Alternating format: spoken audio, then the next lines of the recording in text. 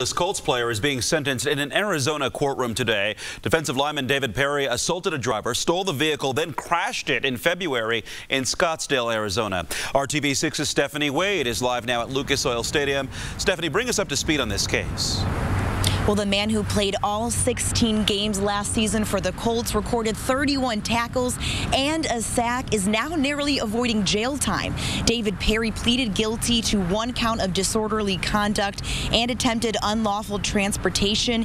He's expected to be sentenced today to supervised probation. Perry was arrested just 3 months ago on suspicion of DUI, theft, robbery, criminal damage, and resisting arrest in Arizona.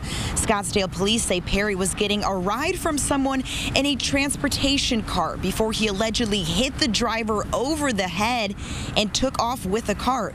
The car was found by police crashed nearby into a gate.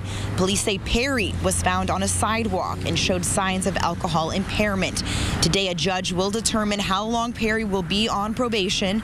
The 6'2", 300-pound lineman still faces a potential fine and suspension under the NFL's personal conduct policy. But as of right now, Perry is still on the team. No word yet from the Colts of whether this will impact his status or not.